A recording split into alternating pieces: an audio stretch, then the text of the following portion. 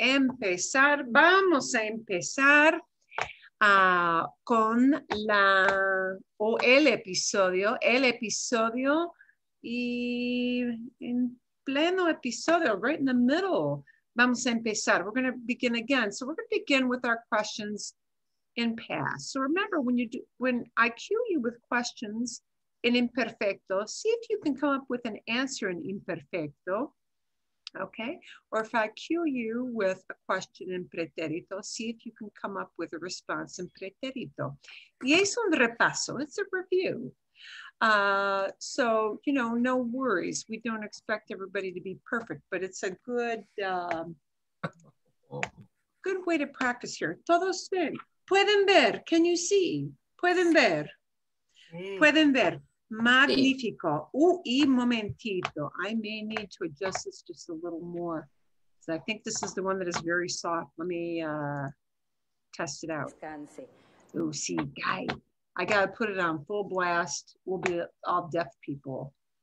Yeah, sorry about that. I got to put it on the deaf people speed because this is a really soft YouTube recording. I don't know why. Ooh, and now I'm totally stuck. A ver, ¿qué pasó? Uy, wow. ¿Qué pasó? Ooh, I got everything going. Can everybody hear me? Can everybody hear me? Mm-hmm. Wow. Okay. I totally, everybody blacked out. I don't know what you guys saw, but I had everything black out on me. There have been some glitches with Zoom recently, and I'm very, very sure it is not my Wi-Fi. I'm very sure they are whole system things here. We're gonna put the sound up to a totally ridiculous level because this, and then we'll change it back down so that I don't make you all deaf. Okay. Yeah, the way this is set, it's just bizarre. So, okay, pueden ver. Boy, I'm gonna hold. Let's take this off for a moment because this is just not looking right. Okay. Okay. Estoy casi lista. I am almost ready. For some reason, things don't want to roll very smoothly here. Okay, vamos a empezar con la familia de Ángela. La familia de Ángela en San Juan, Puerto Rico. Y la persona ¿quién era la persona más importante de este grupo de tíos? En este grupo de tíos, ¿quién era? Tía Olga. Olga is most in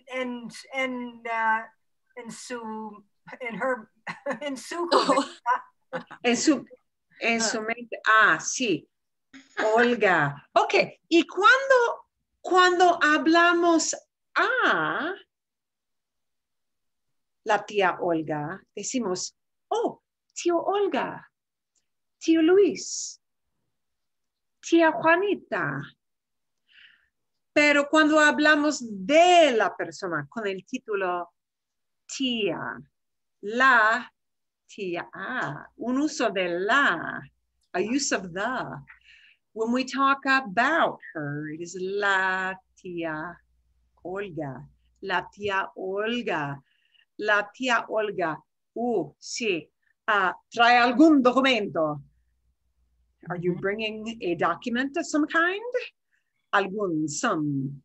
Bien, ok. ¿Cómo era la tía Olga? ¿Cómo era la tía Olga? Es opinión. La gruñona.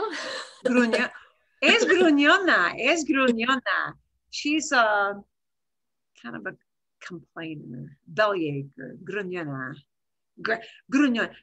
You know how you have buzz of a bee and yeah, alliteration? Gruñona. That's an alliteration one. Gruñona. Grunt, gruñona. Es la tía Olga. ¿Está contenta la tía Olga? ¿Qué creen ustedes? What do you guys think? ¿Está contenta? Era preocupada. Estaba preocupada. Estaba muy preocupada. Estaba muy preocupada. Ok, vale. Entonces, ella tenía muchas preguntas para Raquel, ¿sí? Sí. Sí. Preguntaba mucho a Raquel. ¿Y por qué no vino en persona? ¿Por qué no vino el don Fernando? ¿Por qué no vino don Fernando? ¿No? ¿Por qué no vino en persona? Y ella contestará, she will answer. Contestará es futuro. ¿Ok? Y entonces,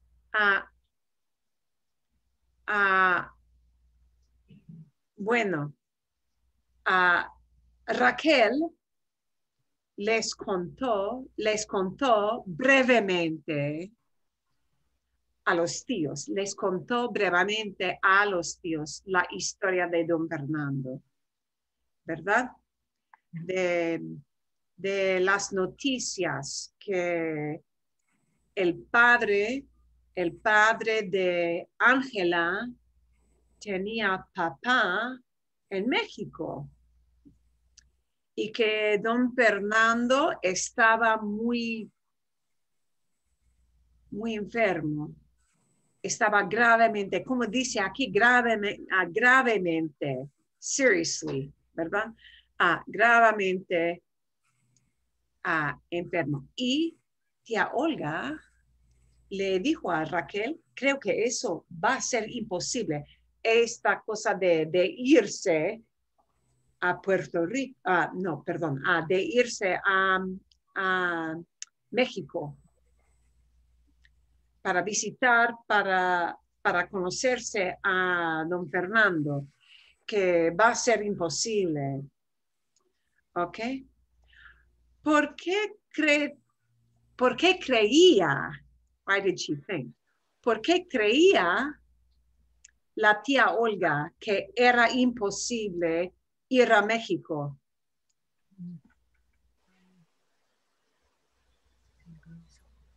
See if you can change what you see at the bottom of the screen there into imperfecto. ¿Por qué creía la tía Olga que era imposible ir a México? Take poder and put it into imperfecto. Porque estaba peligroso. Porque si podía ser peligroso,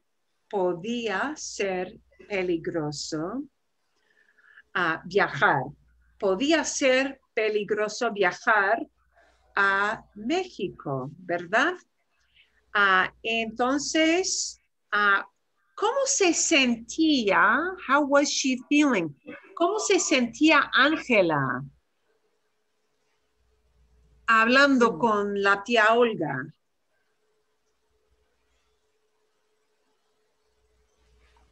¿Cómo se sentía Ángela?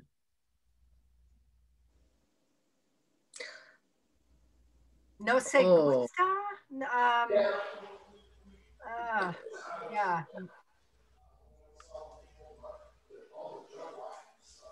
¿No sentía contenta? No se sentía contenta, ¿Qué quería hacer? What did she want to do? Dice aquí en los subtítulos.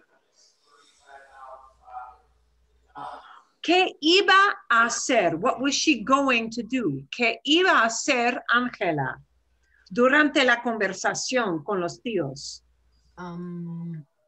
Llamada la doña Carmen. Exacto. ¿Quién era doña Carmen? La abuela de Ángela. Ángela, sí. Doña Carmen era la abuela de Ángela, ¿verdad? Y Ángela iba a llamar. She was going to. Whenever you say somebody was going to do something, they don't put that in preterite. That always goes into imperfecto. Iba a llamar a doña Carmen. Excelente. Entonces, llamó a doña Carmen. ¿Y dónde vivía doña Carmen? ¿Dónde vivía? Oh. Ella vivía en San Germán. En San Germán. Vivía en un pueblo pequeño.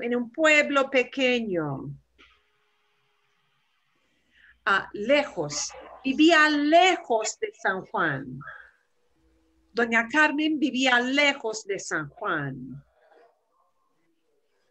¿Y qué dijo doña Carmen? ¿Qué dijo doña Carmen? Primero, doña Carmen habló con la tía Olga, ¿verdad? Primero, la abuela, doña Carmen, habló con la tía Olga.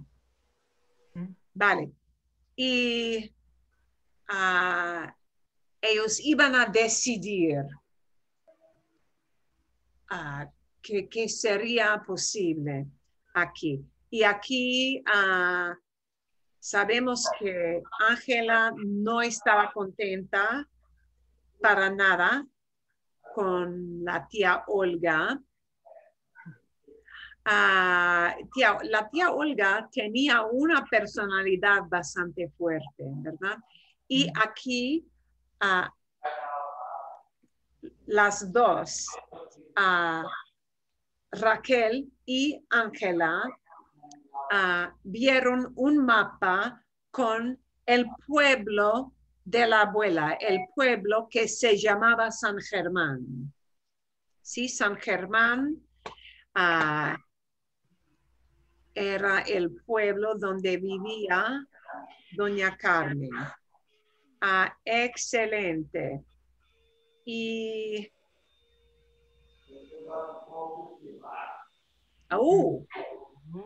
sabemos que hay un cofre, hay una caja con las cosas de Ángel en la casa de la abuela de doña Carmen. Y entonces decidieron que iban a manejar a San Germán. Iban a manejar Raquel y Ángela, iban a manejar a San Germán a la casa de la abuela, ¿verdad? Sí. Sí.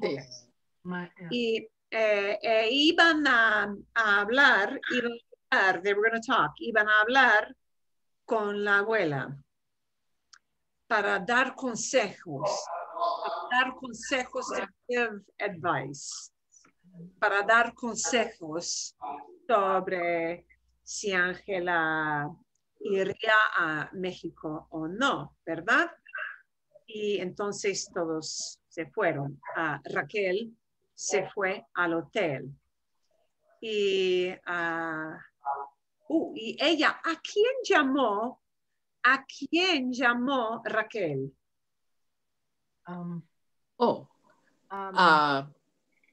Ella llamó Pedro. Llamó a Pedro.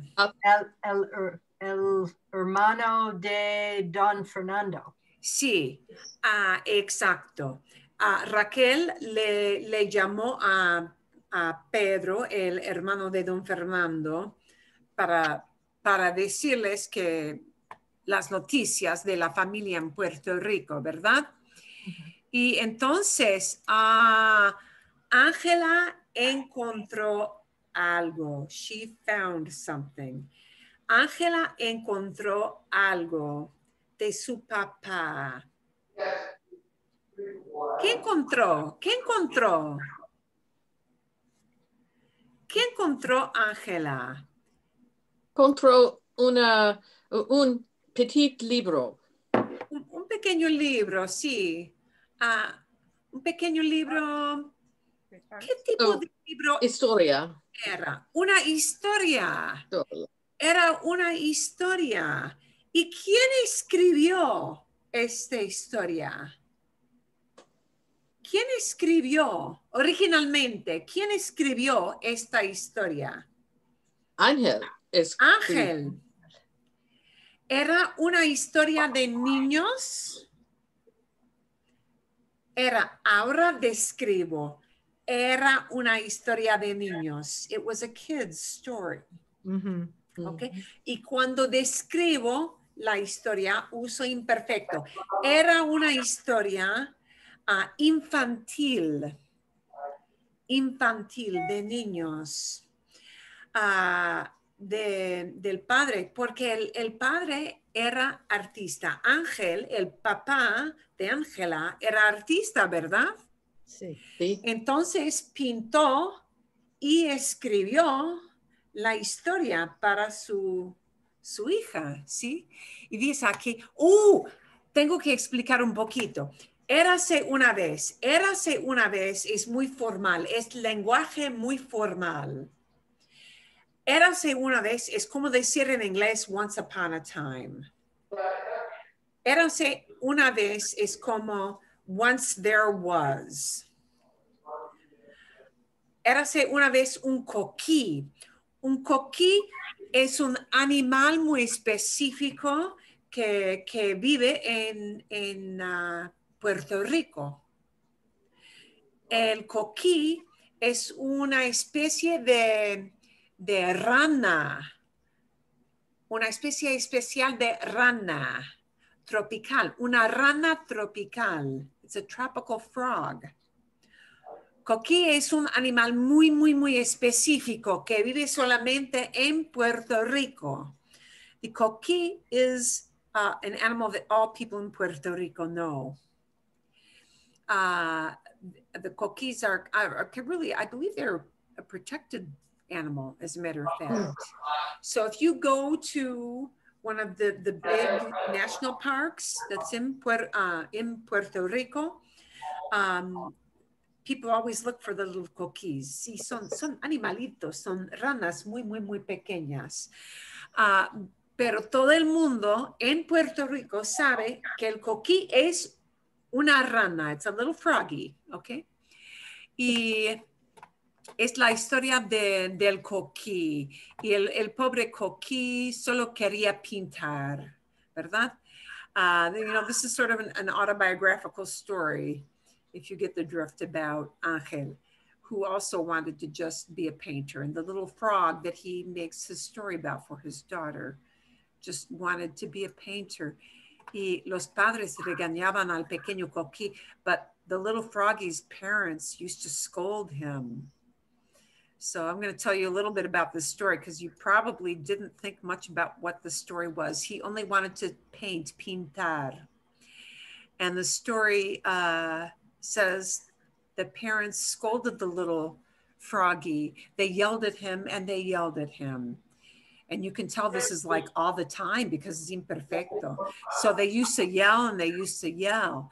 And one day the little froggy left and never saw his parents again. Or his little brother. He's talking about himself too. He is personifying himself in the little, he never saw his parents again, nor his little brother. So this is something that she saw as a little girl, but she never really realized as a little girl until now that it was her dad telling her the story of his life in a way that a kid might not be able to understand. El coquí pasó muchos días y noches en un barco. The coquí spent many days and nights on a ship until he came to the beautiful island called Puerto Rico. So here was Angel's little homage to his life, telling his story to his daughter. Al Coquí le gustó mucho la vieja ciudad. Ah, the Coquí liked this city very much. Y allí se quedó. And there he settled down.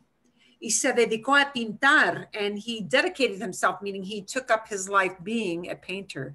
When somebody says se dedicó, they mean they dedicating themselves, meaning that they took up the job of being whatever. Se dedicó a pintar, he became a painter. So now she's looking at this children's story that she probably had been, you know, read to a gazillion times as a kiddie, and starts to understand that this was her dad's life. Y aquí es repaso. Here you just have lots of review, ¿verdad? Okay. Y entonces empezaron a manejar. ¿A dónde fueron? La mañana siguiente, the following morning, la mañana siguiente, ¿a dónde fueron? Fueron a San Germán. Fueron a San Germán en un camioneta, en a little SUV, un camioneta. Y ¿quiénes estaban en el camioneta? ¿Quiénes estaban en la camioneta? ¿Quiénes estaban? ¿Quién? ¿Quién vino con Raquel y Ángela? ¿Alguien? La prima de La prima. Una prima muy joven, se fue con Raquel y Ángela, ¿verdad? Entonces, había 3 personas en la camioneta, ¿verdad? Había 3. If we talk about they went, se fueron. Las 3 se fueron a San Germán en camioneta. Pero cuando decimos there were, then it becomes description. Había 3 personas en la camioneta. ¿Comprenden? ¿Comprenden? Y es el fin, ¿verdad? That's the end, right? Sí. Exacto, ok. Hasta la próxima vez. Hasta la próxima vez. Until the next time, which we will not take up until next year. Next year. La semana, el año que viene, pero el mes que viene. O sea, bien. Vale. Bueno, entonces, ¿entendieron bastante bien la historia? Did you understand the story of what that little art project was meant to be? Yeah. Okay. Now, yeah. Un poquito mejor. So, you know, perhaps you did not realize, because it was probably hard for you to read through that little bit and get all of that in there. Okay. A ver. Vamos a ver. ¿Hay preguntas de destinos o no? ¿Nada? No. No. Okay. Muy bien. Boy, I've got a Zoom stick here. This is, aquí viene, here it comes. It's freezing up on me. Okay. A ver, vamos a hablar un poquito ahora, and pardon me because I can't see all of you. My screen's getting all messy here for some reason that I do not know what. Probably the same reason that finked out on us there. Vamos a hablar un poquito de the.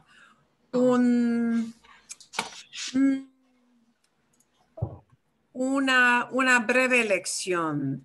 A brief lesson. Wow, if I can get Zoom to just cooperate. No coopera. I'm going to have to get this pulled together a little bit better here. Everything looks fine from us. It looks fine for you. Fine. Wow.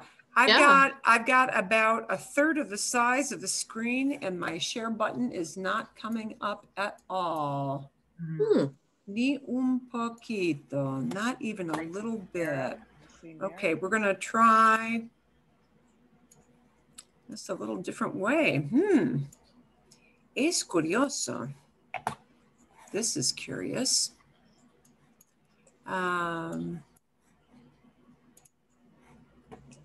Oh, cannot minimize when it's recording the meeting. Okay. Vamos a ver. Okay. Okay, I'm gonna have to try to figure out how to get my share button back. How weird. No coopera con nada. Ooh.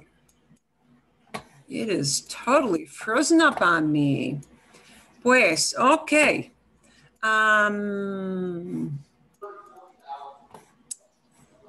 Well, es gran problema. We really want to be able to get this so that I can share this screen with you. You hear the man talking in the background? There's something.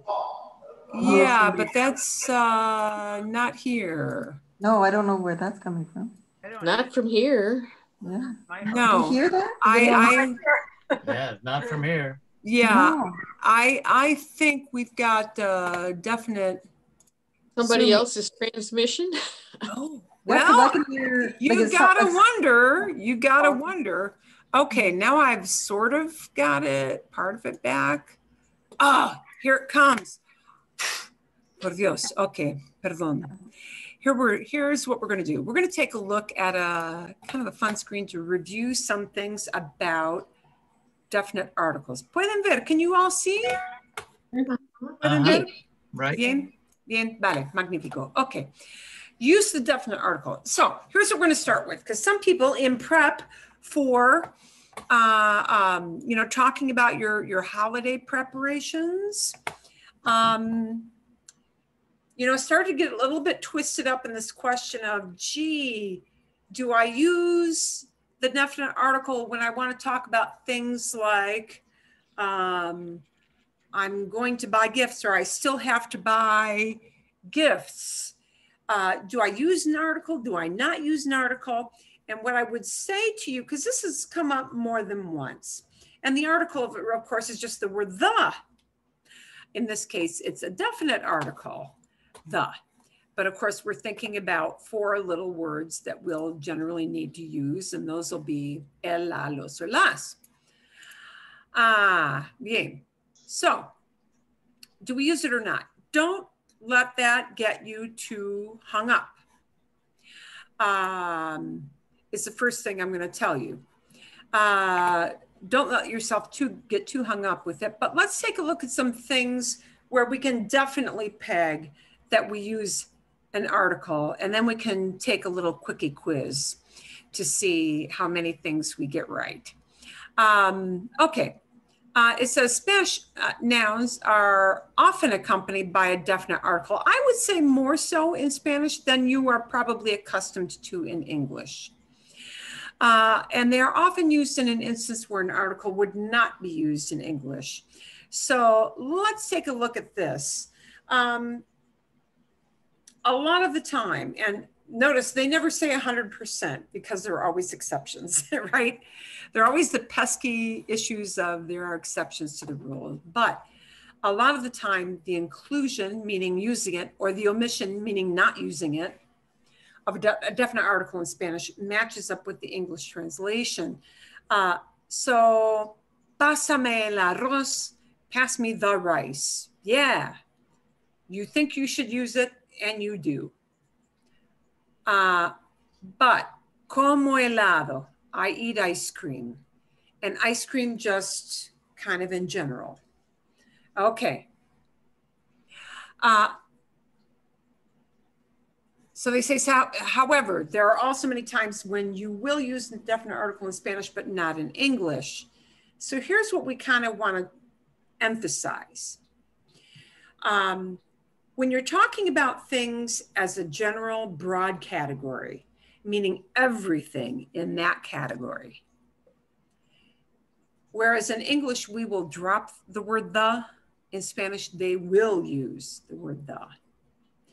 So when you're talking about things in its broadest, most general, in the absolute broadest general category idea, you will use the word the. So whereas we say Mexican food is delicious, they would say la comida de México es deliciosa. And that looks like the food of Mexico, but it isn't really, it's Mexican food. Because we're talking about all Mexican food as a general category, a broad category of things.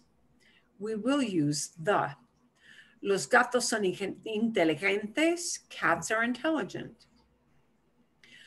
Los perros son cariñosos, dogs are affectionate. And you really mean all dogs. Dogs as a category of animals. Where we will just say dogs are affectionate. In Spanish, you really, it will sound a little funny if you don't put the word the in. Los perros son cariñosos. Los gatos son inteligentes. Los gatos son difíciles. Cats are difficult. Meaning all of them as a general rule. Okay? They will use the word the where you don't in English. Also, we should keep in mind that we are going to use the word the when we use days of the week. Whether you're talking about a specific day of the week or all those days as an everyday. So the two examples are here. We generally use them with days of the week. Tengo que trabajar el lunes. I have to work on Monday. And instead of saying on Monday, it's got to be el lunes. It'll never be en lunes or en el lunes. It's just el lunes. Or voy al gimnasio los lunes. I go to the gym on Mondays, meaning all of them. Then it just becomes a plural word, the, los lunes. Okay? But they've got a little funny thing here. When the day of the week follows the form of the verb ser, they don't use the article. So to say on Monday or on all Mondays, do use the article. If it's just today is Monday, hoy es lunes, no article. Bien? If you mean on a day of the week, use the article. Whether it's one day of the week or all of them as a routine. If you're just saying today's Wednesday, tomorrow is Thursday, drop the word the.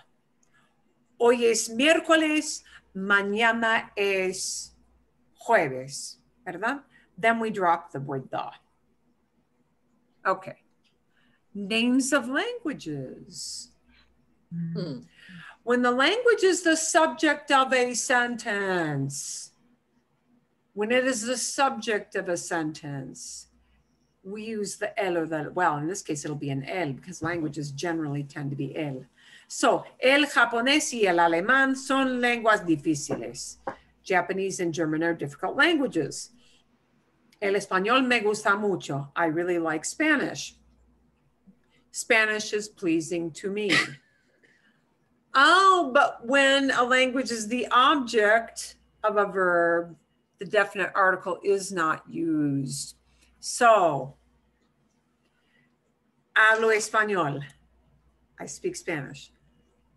Quiero aprender español. It is the object. What do you want? To speak Spanish. Spanish is the object. No el. Me gusta estudiar español. What do you like to study? Spanish. It is the object, so we will not use el. Me enseñaban español. They taught me Spanish. What did they teach you? Spanish. It is the object, right? Up above, the language was the subject. El español me gusta. El japonés es difícil. We use the el. Below it, when it is the object of the sentence, we drop the word the. Okay. Now, if you forget that rule, that's not an egregious, horrible thing. People will still understand you. Here is something, this next one, number 4, that will sound funny to them if you don't use el, la, los, or las. and that is with parts of the body. And this runs very counterintuitive to what we use in English, okay? Especially with parts of the body, more so than with clothing. With parts of the body, we tend to use the word the. Me duele el estómago. And in English, you would really say, my stomach hurts. But me duele el estómago. It's just what they use with parts of the body. And often with clothing, although not 100% with clothing, but you know, that's okay. Telling time. This is an important one. We use la or las with telling time because we're using we're using it to talk about the hour, la hora. So, es la una, vamos a las tres. When we use it with talking about an hour, we use la for una or las for all the other hours. For long form possession, don't worry about that too much. They're just telling you when we have an apostrophe S kind of thing. So, las películas de Almodóvar. Almodóvar es un hombre. He is a man's name, okay? Es una persona famosa. Las películas de Almodóvar son interesantes. Almodóvar's movies are interesting. And again, you're kind of talking about the whole category of the movies that this guy produces or directs. Las flores de tu mamá crecieron un buen. Your mom's flowers grew a lot. Mom's flowers, las flores de mamá. Titles. Esto es importante. This is important. When you talk about somebody with their title, doctor, Mrs., Mr., we use the title, okay? El doctor Hernández, la señora Cuevas. So when you talk about somebody with their title, Mr., Mrs., Doctor, Profesor, a title, you use the article. But when you talk to that person face to face, you don't use the article. So if you're talking to Señora Ocon, Señora Ocon, you would address it as Señora Ocon, ¿cómo está? So when you use their title, Señora, to talk to them directly, drop that word la or drop that word el. Los restos de San Nicolás están en Bari. St. Nicholas's remains are in Bari, okay? Don Juan es un hombre muy romántico.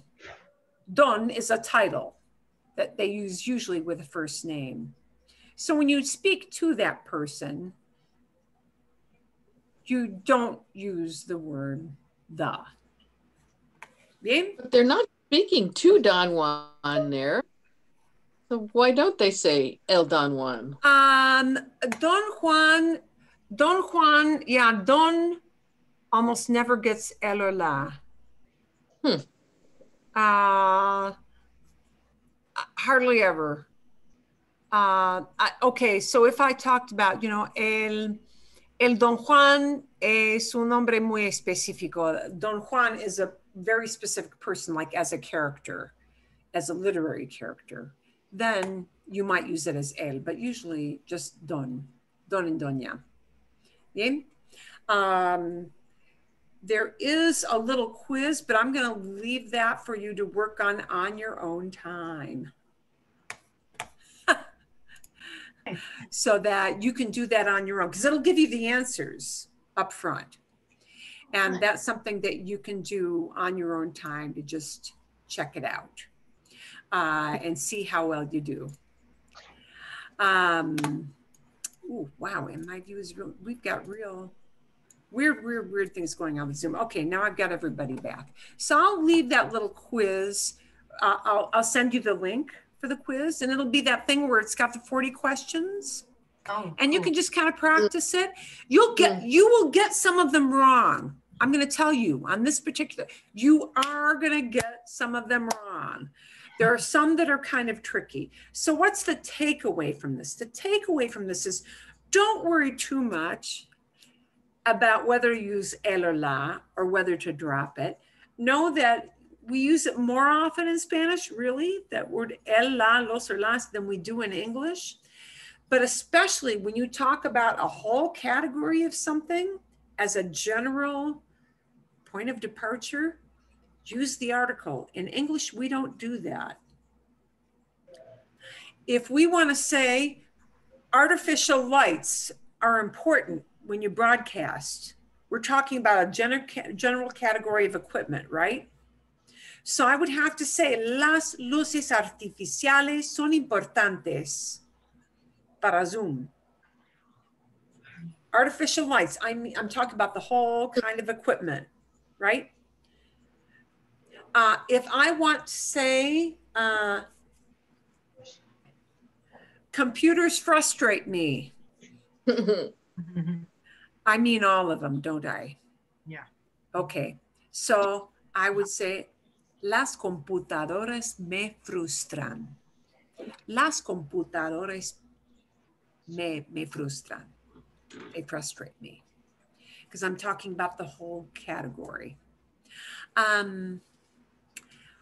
La comida picante no me gusta mucho. I don't like spicy food. I mean that whole category of things that are spicy.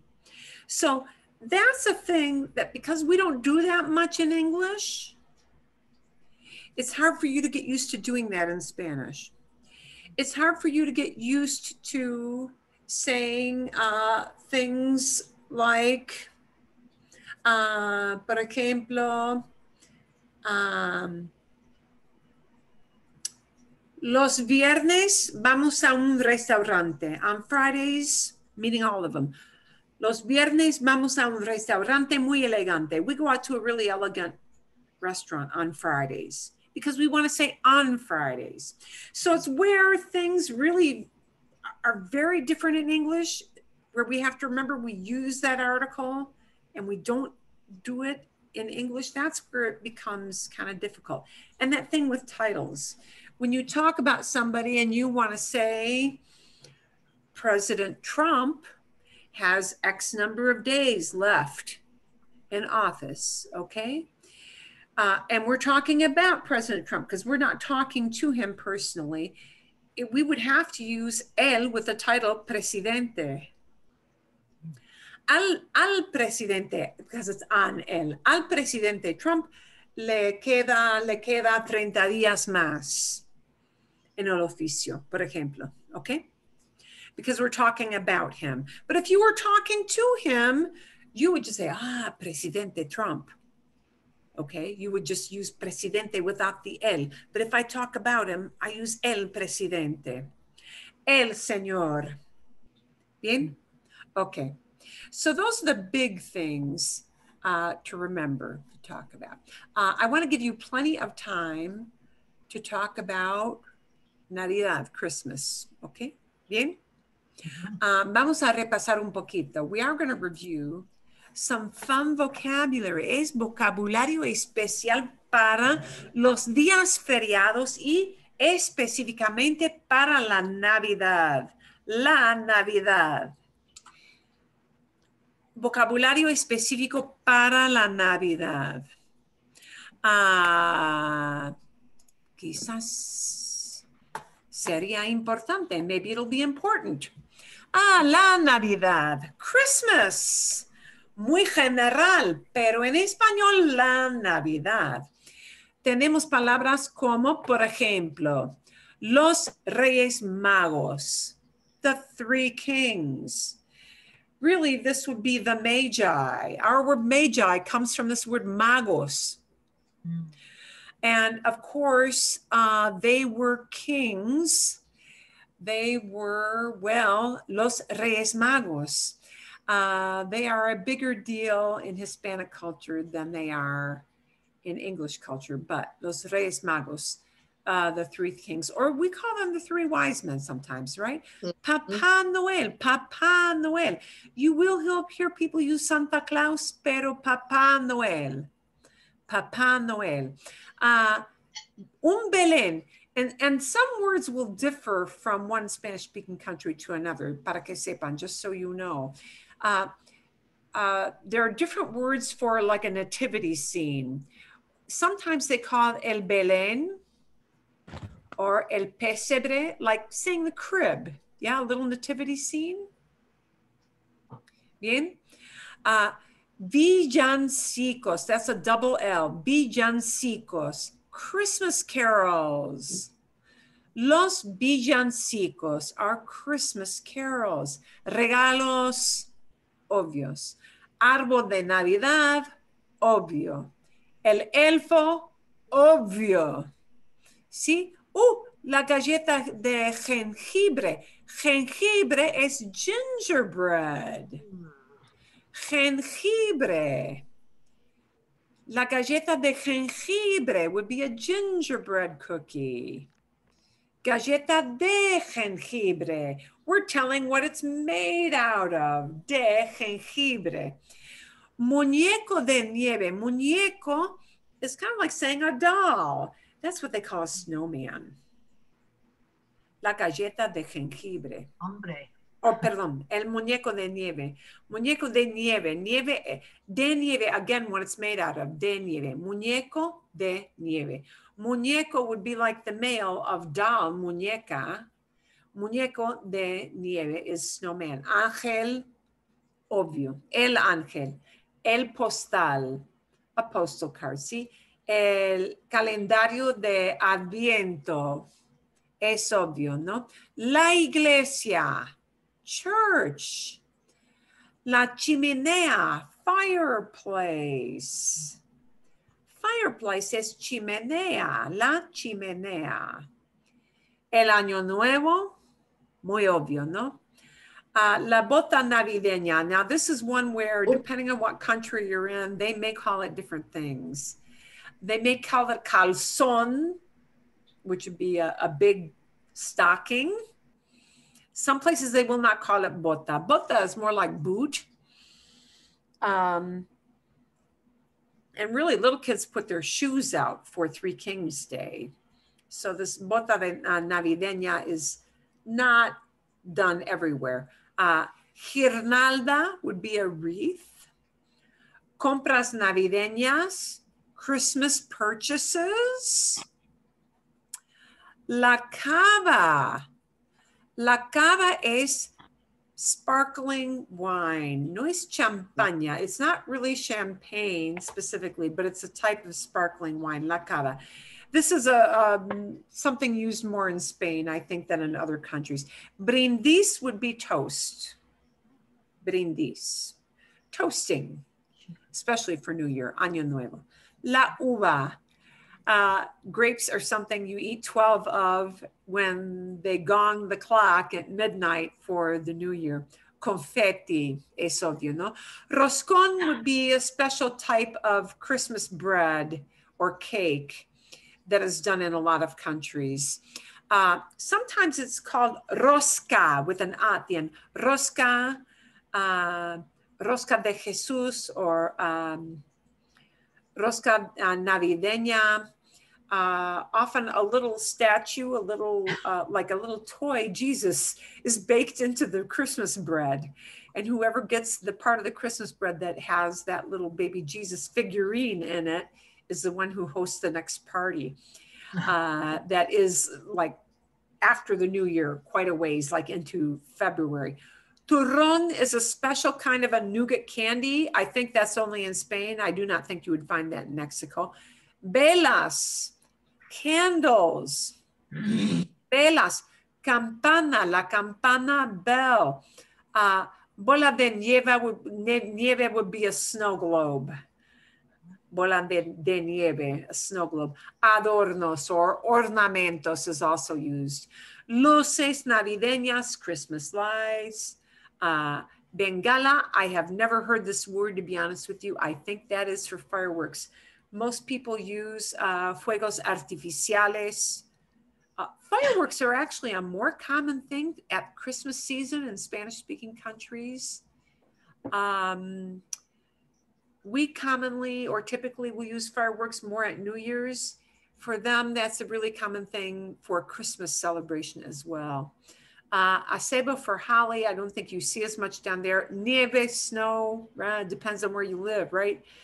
South America, not at all, because the seasons are switched. It's summertime down there. Bastón de caramelo would be their word for a candy cane. Bastón is a cane that somebody uses for walking. Trineo is a sled.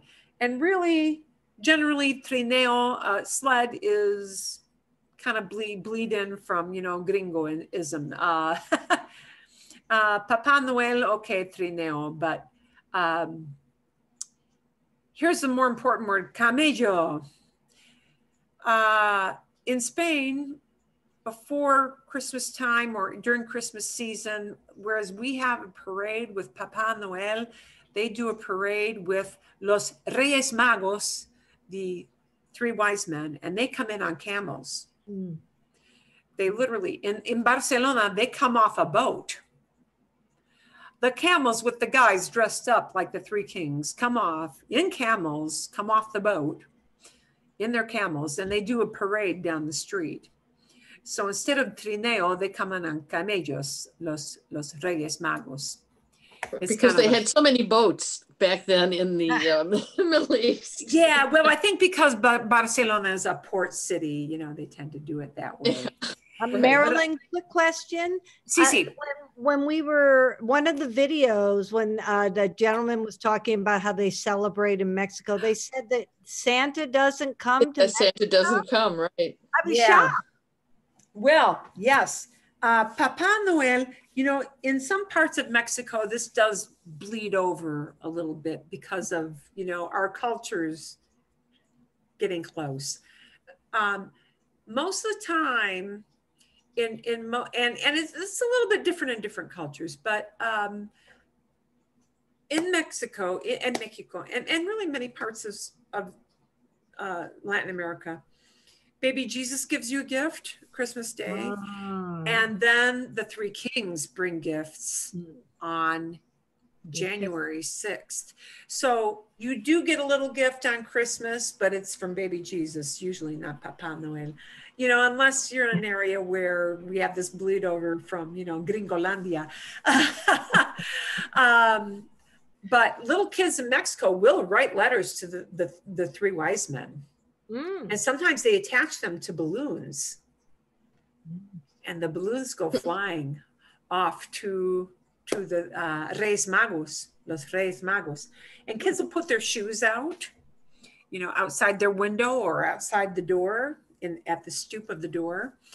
And mommies will threaten the kids, if you're not good, the wise men will not bring you gifts. So, you know, as all moms do, the threat of bad behavior hangs over your head past Christmas, you know, into January 6th.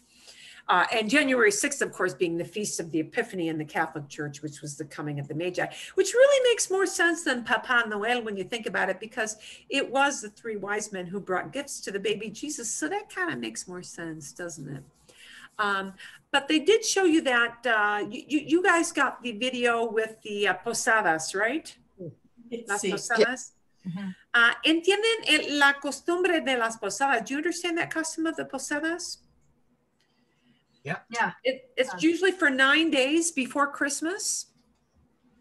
They showed it to you in a little family setting, but in small towns, what happens is the whole town will come out.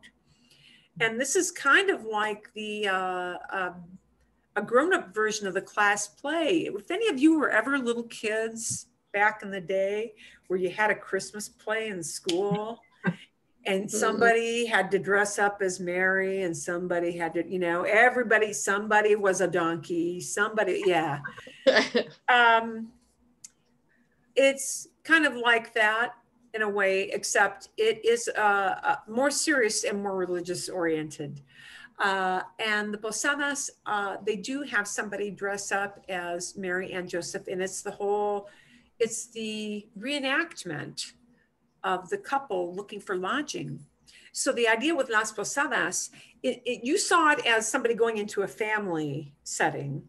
But what usually happens in a small town with Las Posadas is people go around to different people's houses, and it's predetermined whose houses you're going to go to every single one of these 8 or 9 nights. Okay. And you knock on the door, and they sing. The song you heard them sing is the traditional song. They sing that song over and over and over again. And it's a song asking for lodging, saying, you know, we're tired, we're seeking lodging, will you let us in? And you refused till you go to the last house on the list for that night. And the last house is where you have a party. So you have like 8 or 9 nights of parties, which go pretty late. And it's only the last house where you're accepted in. And so that's the place where you have the big party for the evening, but you have to be turned down in all the previous houses that night. But you know, the traditional things are you get ponche, which is the kind of a fruit punch, but it's, you know, simmered for a long time. And there are a lot of traditional foods, like we have traditional foods, but some of them tend to be somewhat different. Juanita, ¿tienes algo? Yeah, the gift thing where you have a good gift and a not good gift, it almost sounded like our white elephant thing. Yeah. You know? And I think not everybody does that one. That I think was a little specific. I have not personally been with a family who did that thing of like a good gift, bad gift. We used to do it with friends, but you didn't have to. You brought what you brought, and some were good and some weren't. Yeah, But yeah. you know, the exchange was a little different, but it was. We could exchange them when they were not unwrapped yet, so you didn't know if it was good or bad. No, we always unwrapped them first, and then you could the next person who got to pick could steal yours if they wanted it. Yeah, I would not say that it's absolutely cast in stone that you have a good gift, bad gift with all households. Not all the time. But you do, they do a little exchange for sure. I'm trying to find my sound to get this out. Here we go. Turn down from that hideous level we have with the video. Okay. Yeah, but the tamales muy tradicionales, that's really super, super traditional. And the roscón, or the pan de Navidad, or rosca de Jesús, you know, whatever they call it, the little Christmas breads are very traditional. The ponche is very, very traditional. And of course, just as we have certain dishes, they have their particular dishes as well.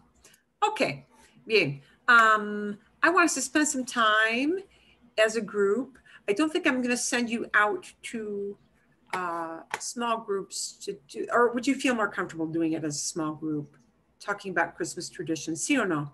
No, it's fine. Yeah. ¿Todos juntos, everybody? Yeah. Todos, okay, mejor. Okay, recuerden, vamos a usar como una idea de practicar maneras de describir, ¿dónde está? Obligaciones. Hay que, one must, o tengo que, I have to, o debo, con el infinitivo, because we're going to talk about things that we should be doing or we have to do. Bien? Okay.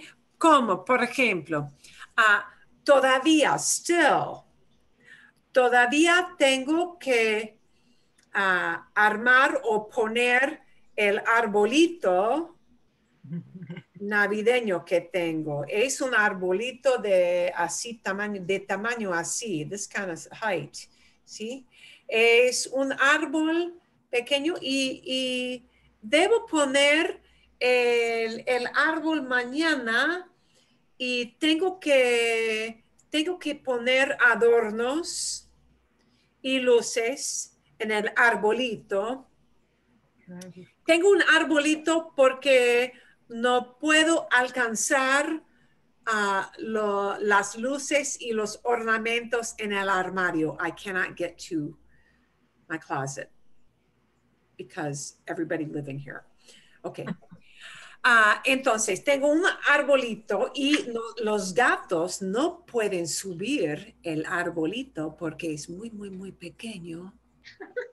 Y lo pongo en alto. I put it way up high. Sí, tengo unos estantes muy altos. Tengo que hornear. Hay que hornear galletas. En esta casa tengo que hornear muchas galletas para toda la familia. ¿Bien? Ok.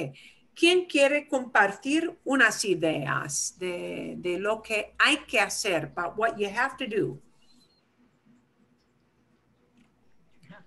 Alguien. Okay, so I have one here, and I made a left-hand turn at the end of the first phrase, and I want to see if this is okay. All right. So, hay que comer con familia, pero nuestra familia no está aquí. Muy bien. You can do that. So Perfecto. this, but then I can throw in a second phrase that really, okay. Perfecto. You want me to keep going? Sí, claro. Yo quiero llamar mi hija en Alaska y Sí. mi hijo en México. ¿Dónde está tu hijo en México? ¿En qué ciudad está? Otra vez. ¿En qué ciudad de México vive tu hijo ahora? Mazunte. Ok. ¿En el norte? ¿En el sur? No, sur. En el sur. Pequeño norte, Guatemala. Oh, muy al sur. Yeah. Sí. Está muy al sur. Yeah, Oaxaca. Oaxaca. Oh, Oaxaca, sí. Oaxaca, no. Oaxaca, claro, Oaxaca, ok. Chiapas. Perfecto. Entonces sí, quiero llamar a mi hija y quiero llamar a mi hijo. Bien. Excelente. ¿Hay más? Sí. Yo debo comprar un árbol de Navidad, pero Juanita y yo no compramos los árboles de Navidad nunca. Oh, nunca. Pero este año sí. Este año van a comprar. Ustedes van a comprar un arbolito. No, este año tenemos un poinsettia. Oh, bien. No, Todos mis árboles son artificiales. No, No. sí, no. Nunca tengo. Cuando era niña, siempre teníamos árboles, verdaderos árboles, genuinos árboles. Pero ahora no, solamente árboles artificiales en mi casa. Bien. Sí. Sí. Ok. Sí. ¿Y hay más o no? Uno más. Ok. Tengo que escribir a Juanita sobre Navidad con ella. Sobre la Navidad con ella. Bien. Oh, Sí. romántico. Yeah. Me gusta, me gusta. ¿Cómo se dice trying to score points here? He wants a bigger gift. No, Right, no Trata de regalo, ganar so- favor. He's trying to gain favor. Trata de ganar favor. Sí, sí. Bien. No regalo. Pero Pandemia, sí. Es más importante estar juntos, ¿no? Sí, sí. Sí. Es más importante estar juntos que comprar muchísimas cosas este año. Sí. Ok, bien. ¿Hay más o...? No. Ok, bien, bien. Susana, tienes cosas, ¿no? Sí, sí. Oh, yeah, sí. Tú. Tengo que envolver los regalos para poner debajo del árbol de Navidad. Debajo el árbol de Navidad. Bien. Hay que enviar las tarjetas de Navidad temprano. Tarjetas de Navidad. Mira esta tarjeta, muy elaborada. So using las tarjetas is good because it's a general thing, right? Okay. I send cards. Yeah. Then finally, debo hornear las galetas de Navidad hoy. Me gustan las galletas de Navidad. Galletas de chocolate, las galletas de jengibre, las galletas de azúcar, todo. Ok. Galletas de sucre. De azúcar. Azúcar. De azúcar. Entonces. De azúcar. Sugar cookies. De azúcar. Eso es. Magnífico. Ok, ¿más o no? No más. Ok. ¿Quién es el próximo o la próxima? Who's next? I have a question Sí, about when I was trying to talk, and I'll say it in Spanish later, but that I was going to bake cookies next week. I was trying to use quiero and also debo, and then you have two infinitives that follow.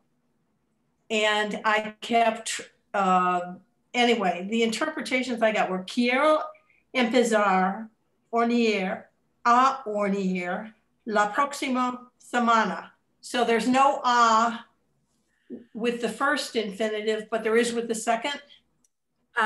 Quiero empezar a hornear. A hornear la próxima semana. Es un caso muy específico. Quiero empezar. I want to start. Quiero empezar. Quiero never has a little word in between itself and that second infinitive. Quiero empezar. Empezar always needs the word a. It just does. Oh, okay. Quiero empezar a hornear. I want to begin to bake. Quiero empezar a hornear.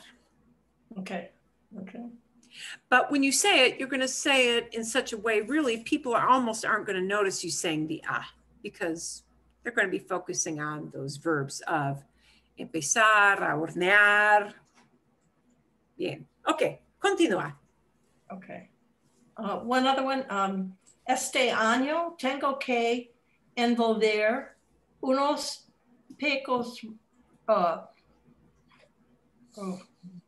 pocos regalos, ya que compré sobre todo en línea, ayer los tenía enviado directly. Directly. Okay. Bien. Envolver, volver to come back, pero envolver is to wrap. Envolver is to surround something with something else, to wrap. Envolver. Tengo que envolver, debo envolver, hay que envolver. Hay que envolver los regalos para los niños, por ejemplo. ¿Verdad? Ok, bien. Me gusta mucho. ¿Quién es el próximo o la próxima? Who's next? Ok, Karen. Dinos algo. Tell us something.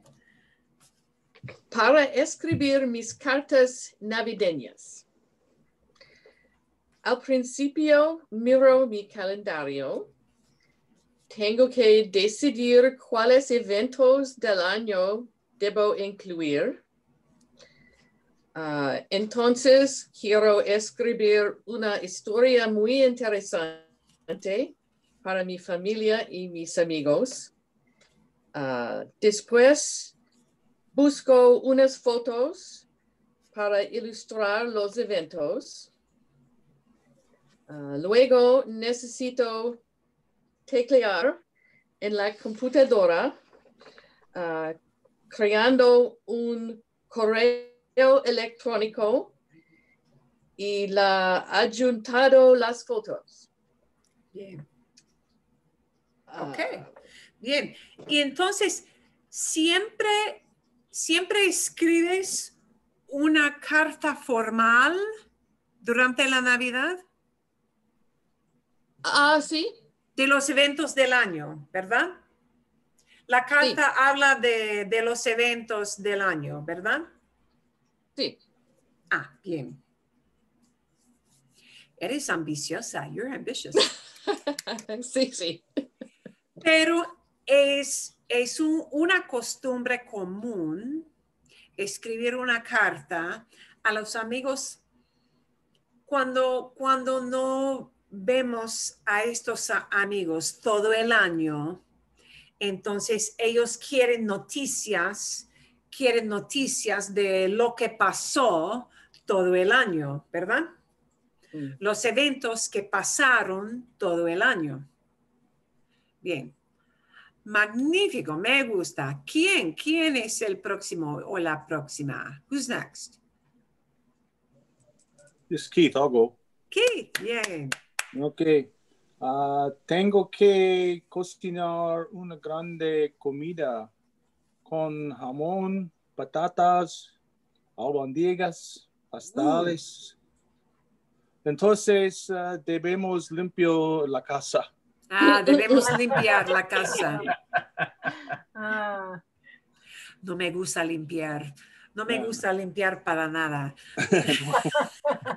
Me encanta cocinar, pero no me gusta limpiar todo después. Ni limpiar todo antes. Bien. Ok, algo más, perdón. Algo más, Keith. Uno más.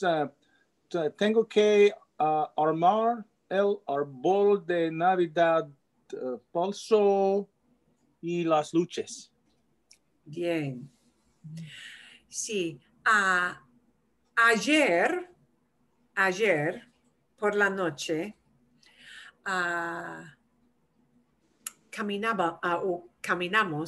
caminamos mi esposo, mi hija y yo en el barrio, en nuestro barrio, caminamos para ver las luces afuera de las casas, las luces que decoran las casas de los vecinos, porque hay más luces este año que el año pasado. ¿Es igual allá en sus barrios? ¿Hay más luces esta Navidad o no?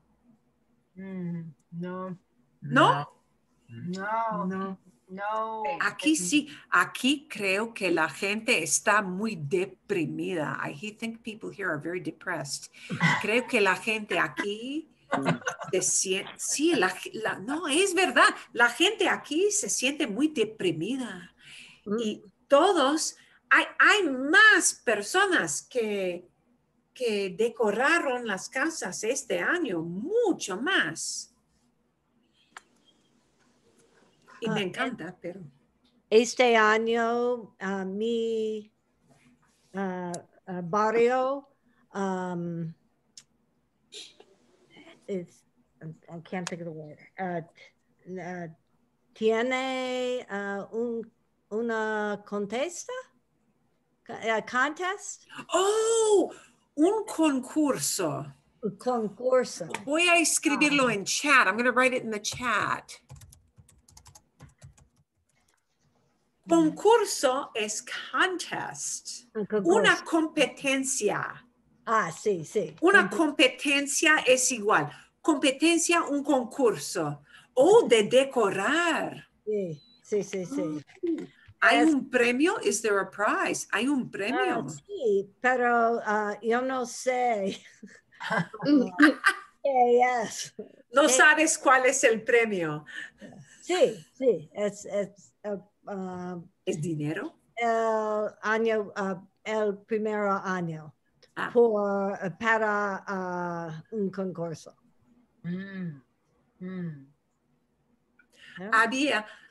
Hacía muchos años, many years ago, había un concurso de decorar casas aquí en Fountain Hills, pero dejaron de tener la competencia, no sé por qué.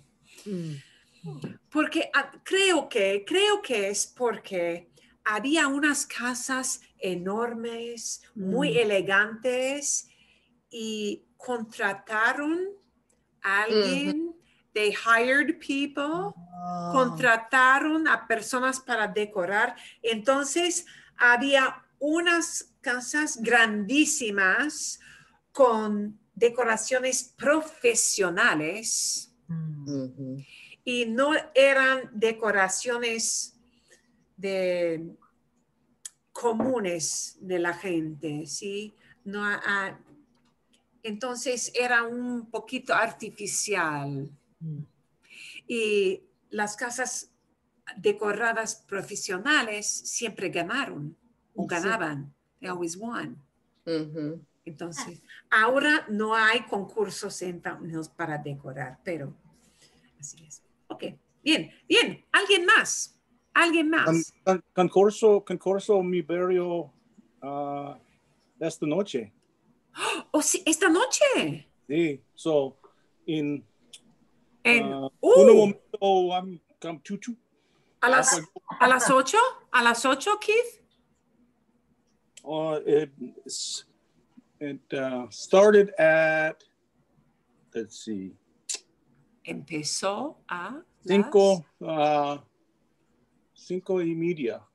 Empezó a las 11 de la noche. ¿Y dura toda la noche? Just tonight. Oh, okay. So it's going on right now. Buena suerte. Buena suerte. Buena suerte. Yeah. Esperamos que ganes. We hope you win. Oh no, I'm not in it. I'm just going to go look at them all. All right.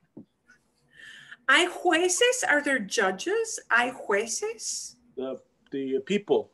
So the La people gente. that drive around, then they have a Facebook site where you can go vote, and it's 3 prizes. So the people that look vote in their houses. ¿Todos los vecinos votan? Sí. En Facebook. Yeah. Es democracia. De verdad, democracia de verdad. Toda la gente vota. Qué magnífico. Ok. ¿Alguien tiene algo más? Benito. ¿Algo más? Oh, sí. Bueno, dama, ¿quieres? Dinos algo. Tengo que compro muchos regalos para mi familia y mis amigos. Debo empezar esta más temprano en año próximo. Ok. Bien. Bueno. Muy simple. Está bien. Ok. Vale. Bueno, ¿hay más para compartir o no? Oh, Juanita, ¿tienes algo? Dinos, tell us. Yo tengo que llamar al restaurante Jalapeños Inferno para ordenar la cena de la Nochebuena por Federico y yo. Bien. No vas a cocinar. No vas a cocinar. No. Me gusta. Tengo un pavo enorme para la Navidad. Fíjense, notice, típicamente, tradicionalmente, en una familia hispana, el día más importante de la celebración es Nochebuena, no es el 25, es el día 24, la Nochebuena, Christmas Eve. Es un día más importante que la Navidad. La Nochebuena es cuando toda la familia celebra, todos juntos.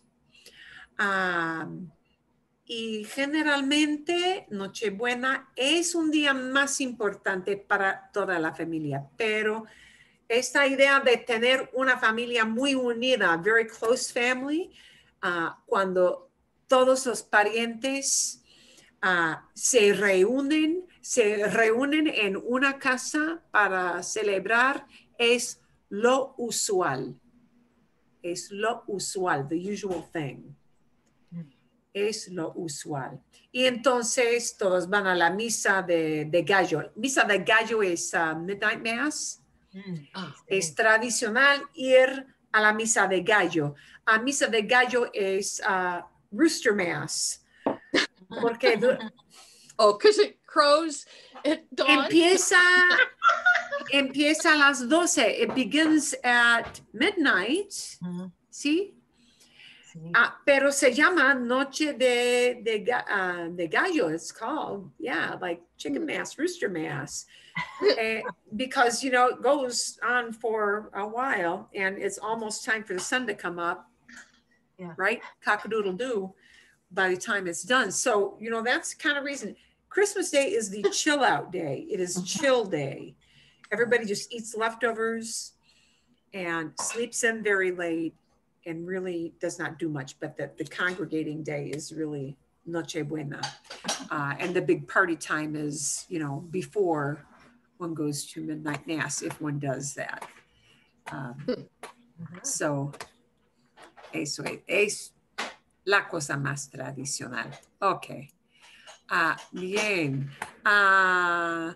Pero empezaron a celebrar one kind of vital difference. They started to celebrate. Empezaron a celebrar el 12 en México, por lo general, el 12 de diciembre. Around the 12th is when they start celebrating, really, because you have Virgen de Guadalupe, el Día de la Virgen de Guadalupe. First is the Virgin of Guadalupe Day, and then you start to build up to Christmas. So it's kind of a very long season. And the parties do go on quite late. So those posadas parties, and posada actually means inn, by the way, I-N-N. Now, posada is an inn where you, lodging type inn, where one would typically stay. But, you know, if you go to different places, like a tamale in Colombia will not look like a tamale in Mexico. The tamales in Mexico are wrapped in the corn husks, because you've all seen that, right? And people go absolutely wild with the tamales for Christmas. The tamales are a traditional thing. It's usually very specific to have that star piñata. Oh, yeah. The star piñata is the favorite shape for Christmas, because each point of the star stands for one of the 7 mortal sins. Yeah. How nice. So you beat on the piñata to beat away at your sins, right? Of course, traditionally, that was the reason for having the 7 points on the star, one for each deadly sin. But the tamales are, of course, prepared all day long, as Keith well knows. But the tamales in Colombia are wrapped in banana leaves and steamed in banana leaves. So how your tamales get cooked kind of varies quite a lot. And, you know, the ingredients will always be a little bit different depending on the, well, wherever you are, the country that you are in. I will be sending you an extra little video to watch for fun that kind of talks about this buildup. The Maria and Cody are down in Colombia right now as we speak. They have moved there for a while.